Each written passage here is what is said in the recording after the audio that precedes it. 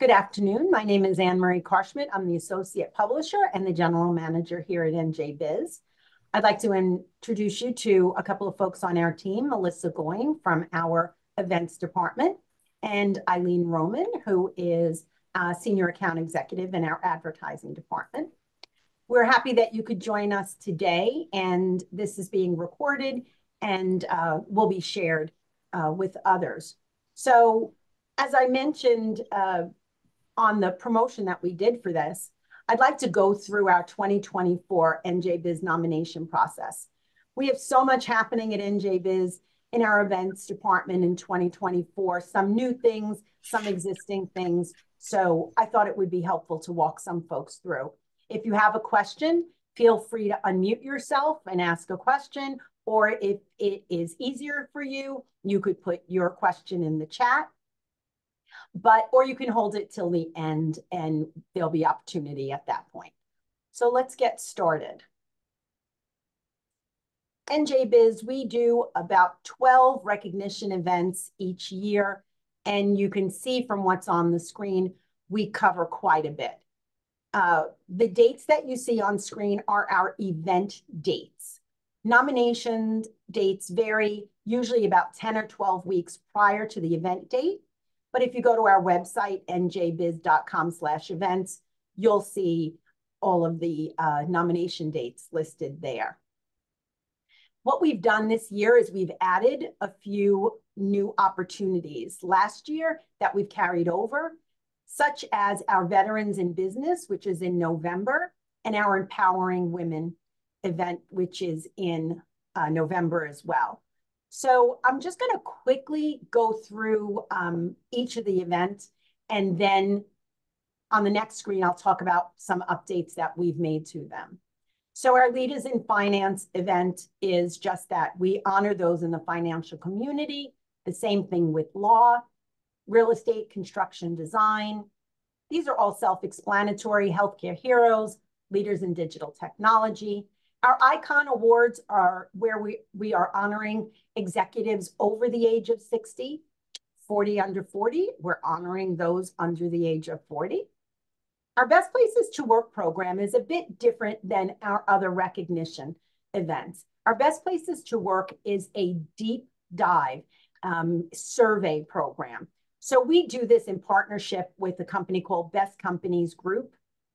If you sign on for that, there's a fee, and what you get for that fee is they will survey your employees and they will anonymously get the feedback, analyze it, and supply you with some very detailed reports that are very helpful.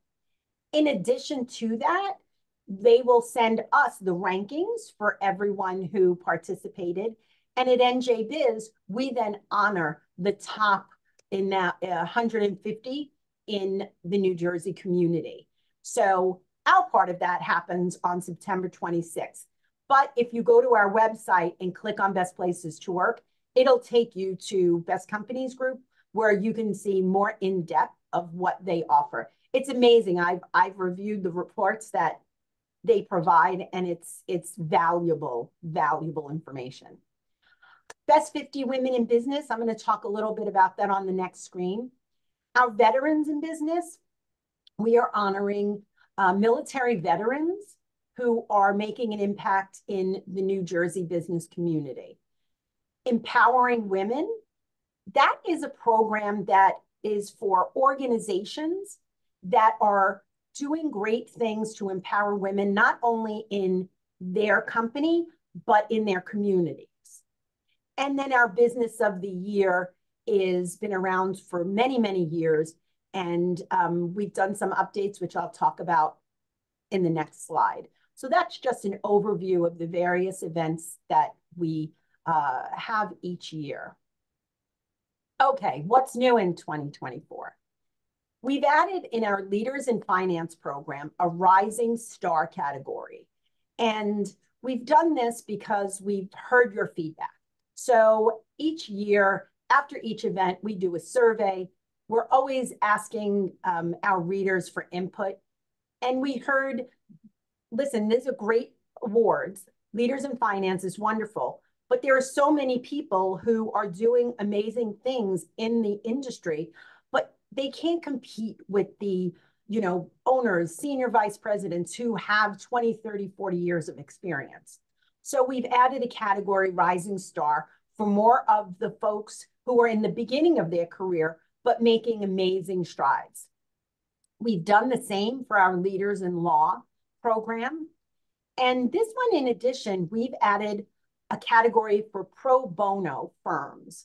Now, Leaders in Finance and Leaders in Law both are programs for individuals to be recognized. But on Leaders in Law, we've added this pro bono firm because we believe that there's so many great things happening in New Jersey on the volunteer altruistic side, and law firms who are doing great pro bono work, we'd like to honor. So we've added that in new in 2024.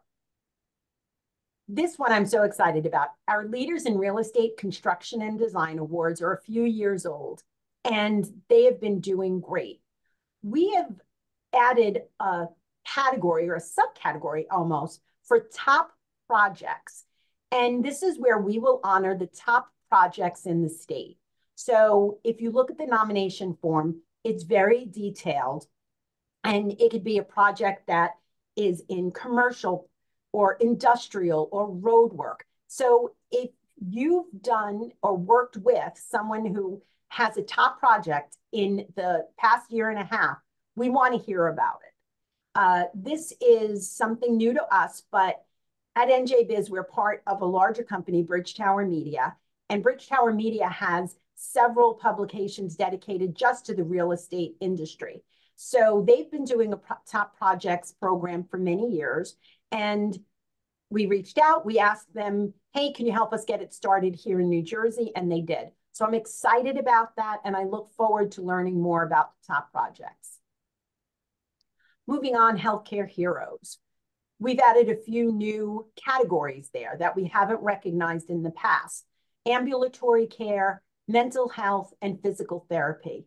And these are all under our organizational nominations. So once again, we listened, we heard, we don't fit into any of these other categories, but obviously these are very, very important areas of that industry. Next up, Leaders in Digital Technology. We've kind of stretched that out. If you're in the blockchain or artificial intelligence arena, we want to hear from you. Be part of this program. 40 under 40. Every year we do this. This is one of our most popular events. We get hundreds and hundreds of nominations. And what we've seen is that we have amazing, amazing candidates for this. But as I mentioned on other programs, we're seeing people who are mid or, upper in their career. And there are so many people doing amazing things that are not in the 30-year-old, 30 to 39, but under that. So they just can't compete because they don't have the same number of years. Now, don't get me wrong. We've had many honorees in their 20s, but we wanted to kind of pull out another subcategory so we could recognize those. So if someone feels that, hey, I don't want to compete with the entire, category up to 40, I want to be in this 20-something category, they have that option now. And that will allow, so we'll have 40 under 40, and then we'll have another set of honorees in the Rising Star category. Once again, that brings me to Best 50 Women in Business has been with NJBIZ for, oh my gosh, over 16, 17 years. We are now changing it up a little bit. It is now NJBIZ Leading Women in Business. And we've done this for similar reasons. We don't want to be limited in the women that we can honor. So this is a program where it gives us the ability to expand. And if we have more than 50 women who reach the top, we're not limited. So we decided to make that change in 2024. Empowering women. We are adding a summit. It is a work in progress right now, but it will happen mid-November. And it will be a full day summit where we'll have a couple of panels, a keynote speaker, a lot of networking opportunities. So I just wanted to mention that, although it's not a recognition event, the summit, it's something that we feel so excited about adding to our 2024 events that I thought it was worth a mention here.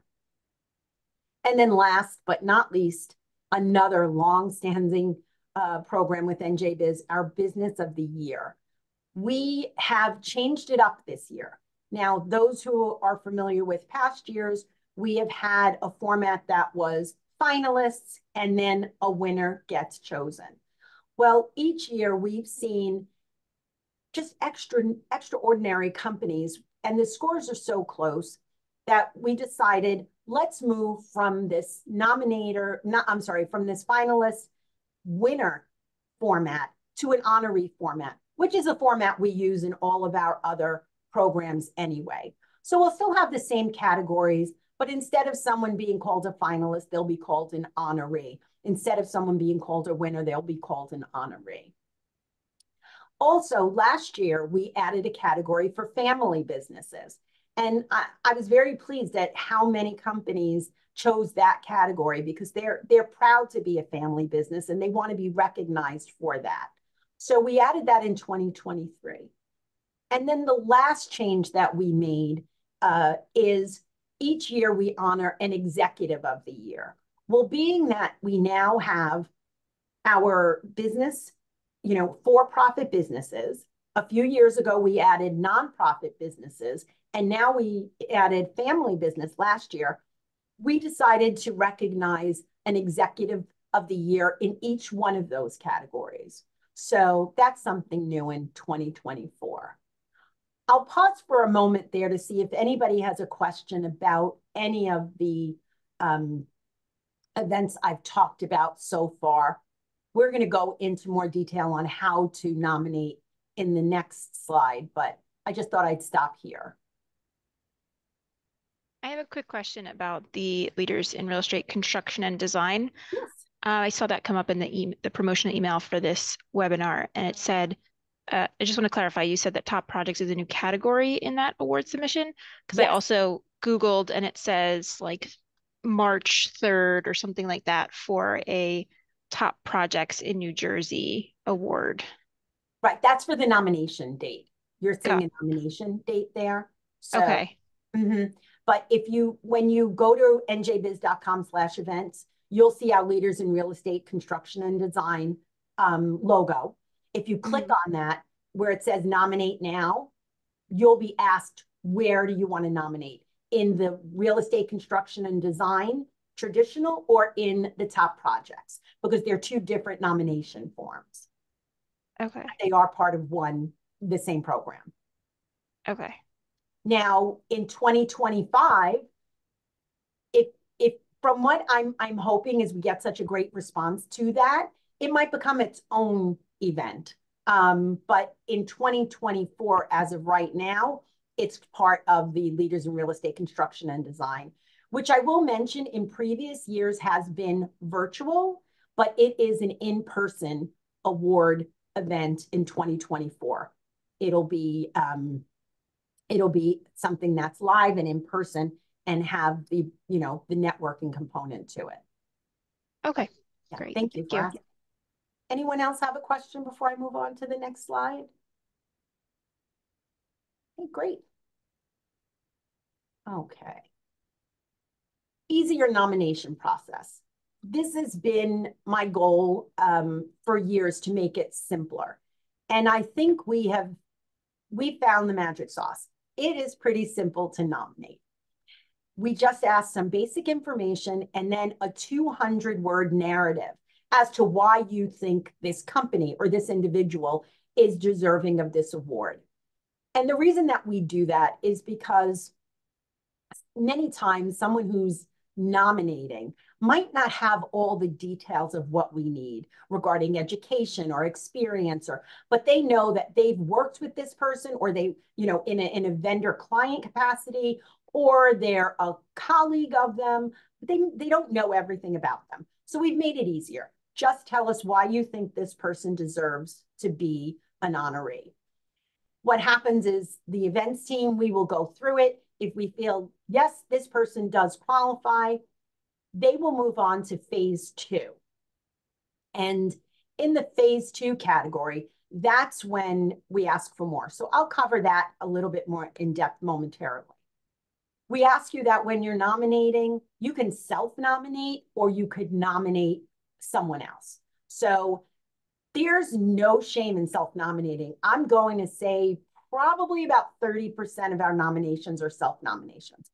And if you're wondering like, well, that, that kind of looks not great. No one knows. The only people who really know you've self-nominated is myself and Melissa. So if you feel uncomfortable with that, please don't. Eligibility. Each program has its own distinct eligibility. Please read it. If you're unclear or you're questioning any of the eligibility, reach out to Melissa or myself. We'll share that information, our contact information later, but you should have my contact information from the email. And we're happy to discuss it with you and make it clearer. I can't state this enough. When you nominate someone, please give us their contact information. It'll say nominee name, nominee title, nominee email. Because if we do approve them and they move on to phase 2, we have to deal with that person. You're kind of removed from it. So if we don't have the proper contact information, we can't do that. And then also we have a referral program. So there are some people who may be like, I don't know enough to give you 200-word narrative about this person, but they're awesome. You should have them on your radar. Let us know. Email us and give us their name, their company, and their email contact or phone number or whatever. And Melissa or I will reach out to them and let them know, hey, this person suggested you for this program. Here's a link if you're interested in moving further. Or if you prefer to be anonymous, we could do that as well. So I just want everyone to know that if you don't feel the wherewithal to nominate, you can refer, and we welcome that. Now, once the nomination process is over, we move into phase 2. And we ask, nominate early. It helps your candidate. If you nominate early, they will get the phase 2 application earlier in the process. So that gives them more time to put together their answers and not have to rush it. Because it's, they're not difficult. Believe me, phase 2 is things that they know. They're talking about themselves, right? Nobody knows you better than you. That's why we ask for the important information of the nominee so we can contact them. And so the earlier that you nominate, the earlier that they'll get phase 2. And it proves to be helpful. Our nomination deadlines are just that. That's the deadline. However, I'll say it, we do keep the forms open because we often will get a request. So we'll keep the portal open, but it will take away time from your candidate to complete phase 2. And there's also an extra processing fee because now it's outside of our loop and it's extra work. So any questions about the nomination process before I go on? And you could ask now or we could cover it at the end as well. All right, I'm going to move on then. Okay. So what are the next steps? You have nominated your candidate. They have gone through phase 2. We then take this information from the nomination that you provided the narrative and also from what is on the phase 2. And we send it to an independent panel of judges. NJBIZ does not judge our events. We don't select the winners. We have an independent panel of judges. The independent panel is made up predominantly of previous honorees for the same award. So if we are judging leaders in finance, the judges are made up of honorees from that program over the last few years. We feel that they have that expertise. but also many of them, they know the process. They know how difficult it is to go through it. So they're really spending the time and attention that's necessary. And they like to pay it back. They reach out to me, you know, because they know this process. And so we are never lacking for people to judge. Once the judges have gone through everything, they will complete a score sheet. The scores come back to us. The scores are calculated. And I will say Melissa does the heavy lift on the calculating and putting all the judges' scores together. And then it goes by who rises to the top. So we'll look at the scores and we'll see where there's a natural break.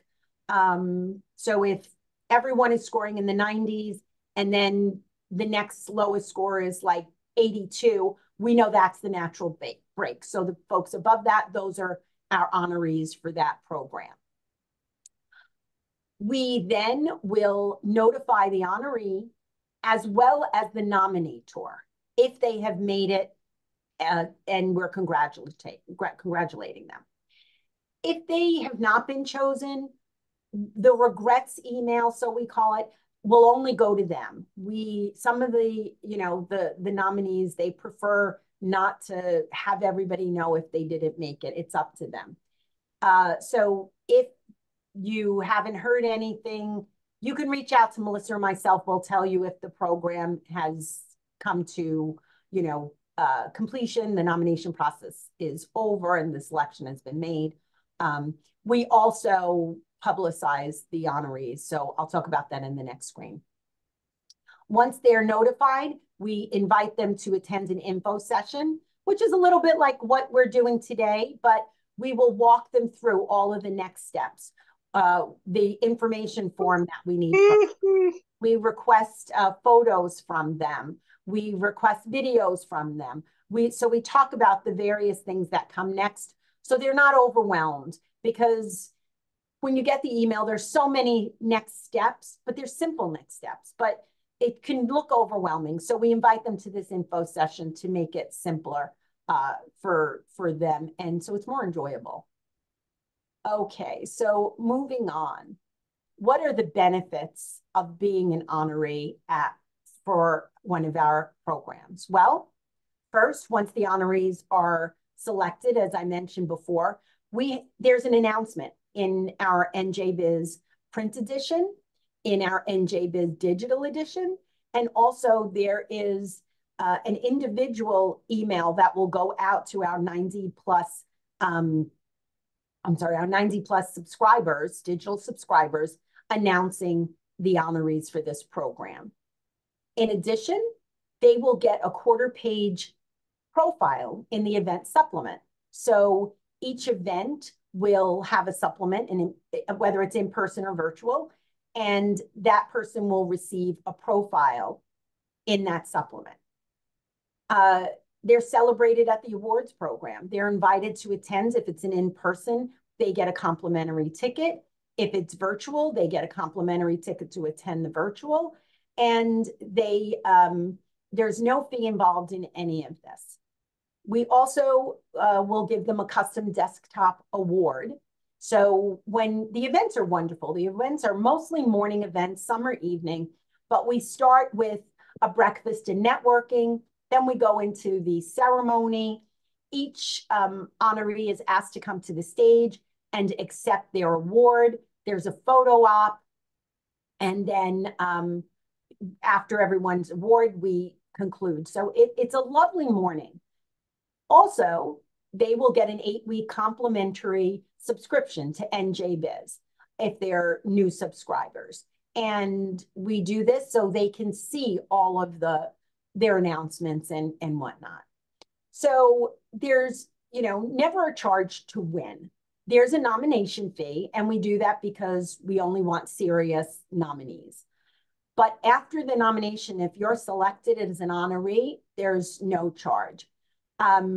We often have companies who would like to place congratulatory ads in the supplement, or some folks might want to sponsor, or, obviously buy tickets for friends, colleagues, family. But for the honoree themselves, there's no additional cost. So if you have questions, here are some ways that you can find out information. If you go to njbiz.com/events, you'll see all of our nominations there. You could email us at events@njbiz.com. And events@njbiz.com is a mailbox shared by several of us. So myself, Melissa, and a few other folks. So usually if you want the quickest response, that's a good place to go. And then phone 732-246-5713. That's Melissa's direct line. 5717 is my direct line. And Melissa and I, we answer our telephones. Sometimes a question, especially eligibility questions, seem to be a little more complicated. So people will prefer to call to ask that question. And we're happy to take your calls. So I am going to stop sharing my screen now. And this way I can kind of see everybody. And if you'd like to come off mute and ask a question or put a question in the chat, we're happy to answer them. I try to make, add as many details as I could to the presentation, but in case I missed something, I'm happy to answer your questions now. Okay. Wow, looks like I did a good job. Yeah, I've got a question about perfect. Go ahead. Can you hear me okay? Yes. For the score sheets that the judges go through, can you provide any detail, if you can, about specifically what they're scoring on, or what process the judges go through, like what they're looking for in more detail? Yes. So you'll notice when the application comes in, the questions we ask are really the categories that they're being judged on. So if it asks for education, that's one part. Experience. It's hard to say because there are so many different events and they all vary, but a good rule of thumb is if you're being asked for details about it on the application, that's being incorporated into the score sheet. So it's the narrative is like nice for the judges to see because it gives them another perspective, and they are asked for an overall score, but it will ask like achievements or if it's a company, it might be like growth, or so it really varies. But if you look at the application, you can see the questions we're asking where they'll fall under. Any other questions? Wonderful.